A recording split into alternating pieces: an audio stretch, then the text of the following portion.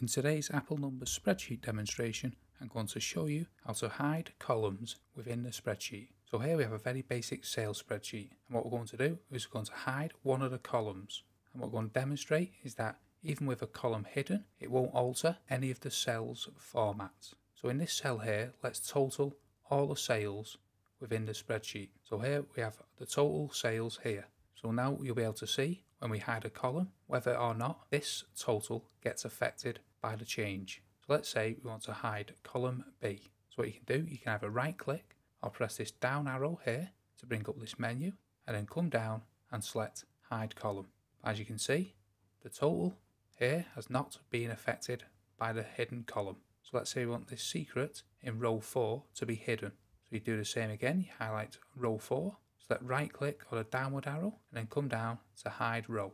And again, as you can see, the total has not been affected by hiding that row. The way you see a column as being hidden, if you look at the top here, you'll see A, C, and there is no B. And also there is a darker line between A and C. This indicates that a column has been hidden. And then to see a row as being hidden, as you can see, 1, 2, 3, 5, and there's no 4.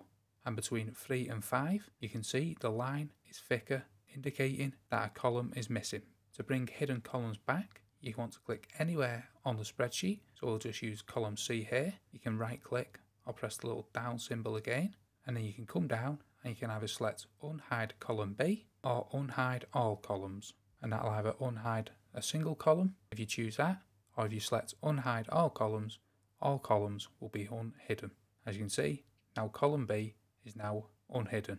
And you can do the same with rows. You click any row by right clicking or the little downward arrow, and you can come down and select unhide all rows or unhide row 4. And as you can see, row 4 is now appeared. Again, the total has not been changed. If you want to hide multiple columns, you can select one column here and then hold down shift and then press the extra columns that you want to hide, and then again right click or press the little down arrow to bring up the menu and select hide selected columns. And as you can see, all them columns are now hidden, and again the total has not been affected. And as you can see at the top, A, B, F, with a black thick line between B and F indicating columns are hidden. Again, to bring them back, click any column and you can either select unhide column C to E or unhide all columns.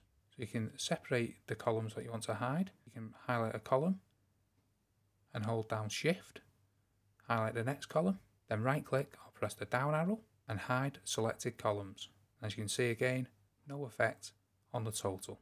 So let's bring all them back. So that is how you hide columns in Apple Numbers. Hope you found that video useful, and if you did, check out this playlist here where we have multiple other Apple Numbers Spreadsheet demonstrations, and thank you for watching.